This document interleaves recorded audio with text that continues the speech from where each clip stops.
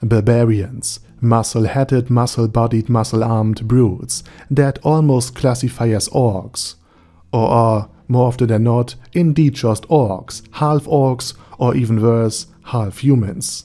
Jokes aside, barbarians are in most common depiction just all muscles and no brain brutes. But in my opinion, realistic barbarians would be a lot more than just that. First and foremost, barbarians don't need to be low IQ wrecking balls. They could be strong and smart. And their simple choice of clothing, armor, and focus on strength might not be because they can't do any better, but because they actively have chosen this lifestyle, perhaps for religious, practical, or cultural reasons.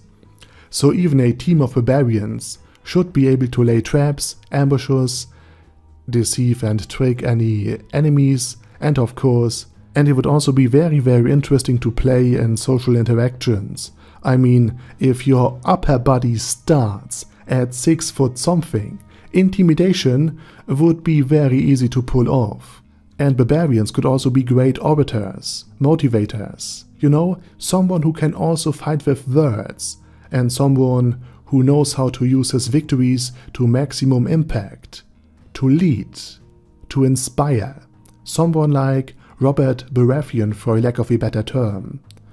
And I mean, if the God Emperor of Men can do it, your barbarian should at the very least be convinced that he can do the very same thing. As for weapons, given that they are unarmored most of the time, barbarians really would not use just long swords as much as we might think.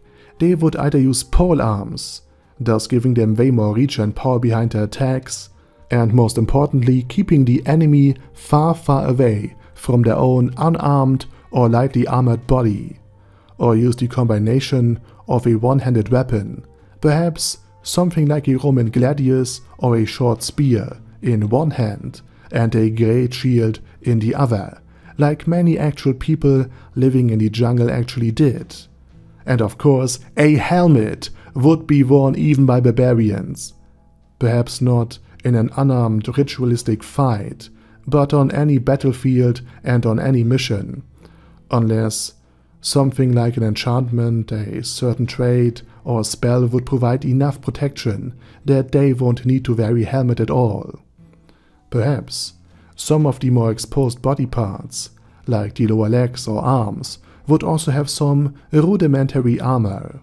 And while it poses a certain risk, not only is it a money saver, but having one's own core unarmored is actually a major advantage in hot and humid climates, where it is very hard to shed heat. So barbarians would excel in these climates, but not in the way you might think. Sure, they are wearing almost nothing at all, like Ned Flanders, but their muscles are not that of a marathon runner, lean and slick. They are obviously made for short and devastating bursts of energy and power, so barbarians would really be a shock and awe force that will overwhelm almost anyone they fight against in a 1v1 battle.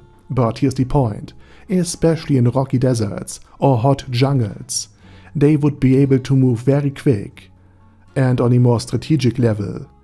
Because think about it, a small troop of barbarians can carry way much more in theory and will carry way less in practice than, let's for example say, an invading army. And if Conan is anything to go by, then they will also know how to feed themselves by exploiting nature's bounty, especially if this is their home turf, which makes barbarian units the best possible shock and awe guerrilla fighters you can even imagine. In any area where there are no horses or other mounts that would grant the enemy army, or better yet their scouts at least, a speed boost in order to catch up to them at a large enough number that it would actually be a winnable fight, they would be able to rush in at night or set an ambush and basically crush anyone they fight. And after a few minutes of high-intensity violence, where they bring maximum power to bear, the barbarians will begin their retreat, leaving the completely confused, shocked and hurt enemy unable to pursue in a timely manner.